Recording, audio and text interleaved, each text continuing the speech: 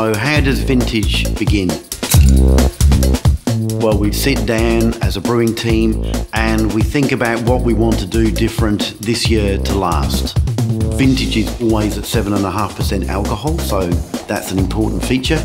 Every vintage obviously has pale malt, which is the base for every beer, and generally all the vintages have a lot of crystal malt. But the main element that we change each year are the hops. So this is where we have a bit of fun as a brewing team. And then we do a little thing called Hop Idol, where we'll taste all these beers with the various hops. And then we give them a score. Yeah, so that's what they refer to in terms of the Hop Idol, yes.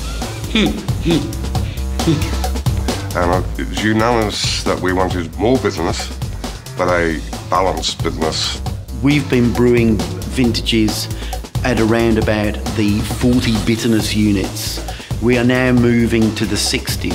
60 is the new 40.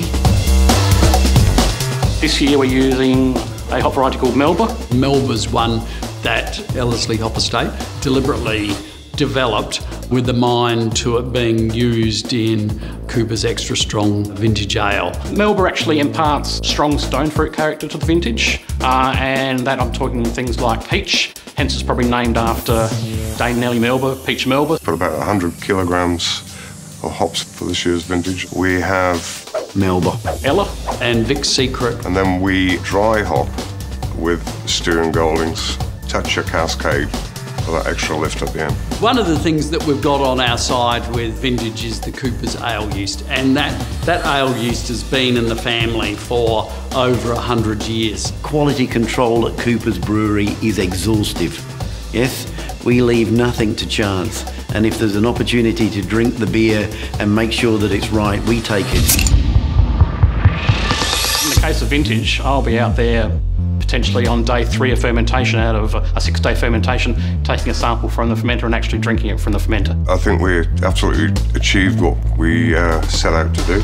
2015 for me is a very exciting vintage. Because Melba comes from our dear friends at Ellerslie, it is sort of like more of a partnership than any other year. We've tried again to get a nice balance of aroma hops. I think people will be impressed with the striking citrus and stone fruit characters. Thomas is out there looking at us all times. He started the company in 1862, so we hope he's proud of what we've done 153 years later.